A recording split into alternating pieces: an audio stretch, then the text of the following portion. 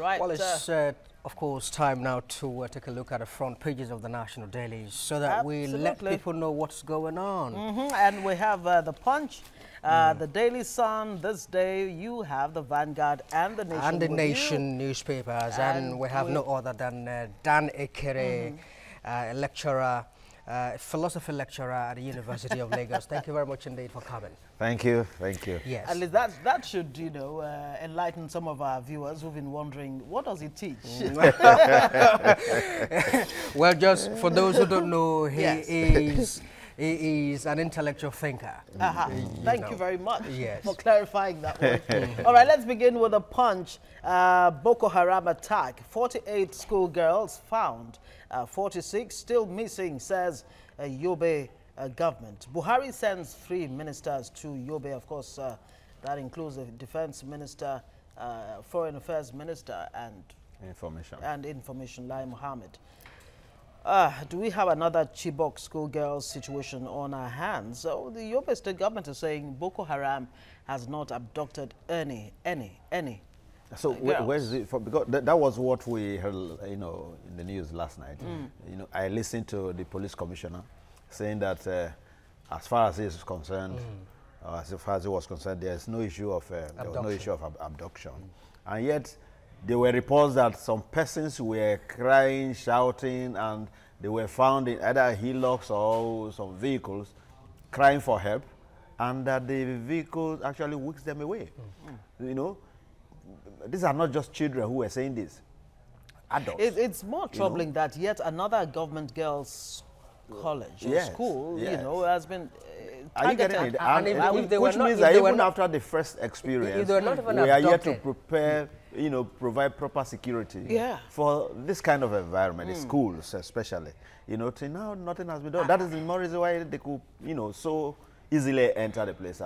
And then if they were not abducted, and yet about 111 of them are not accounted for. So what happened? No, it means they all died. Well, we hope not.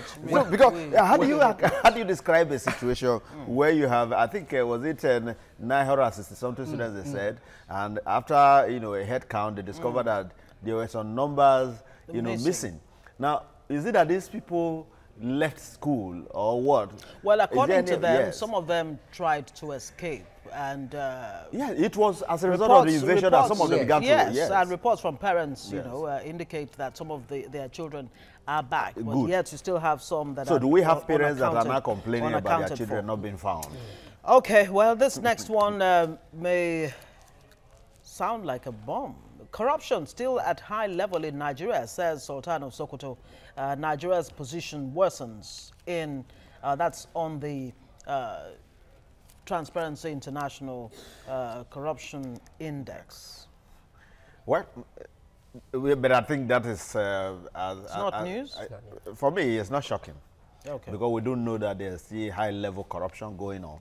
You know, although some will tell you, want to make account of how much this government has made over the time and all of that, and there have been arguments that, okay, there's more corruption, you know, in this government or under this government than the previous and all of that. And somebody's trying to say, okay, the previous government wreaked so much money, and this one has got so little. How come they could? No, you see, the percentage increase could be something. Even though so it looks like the more we fight corruption, the more corruption... Because you know, the former president, the letter writer, mentioned clearly that why dealing with this issue outside? Inside, there is more of it going on and they seem not to be a focus. Okay, what else do we have here? Lagos guard kills colleague over sharing of 1,000 naira gift. That's...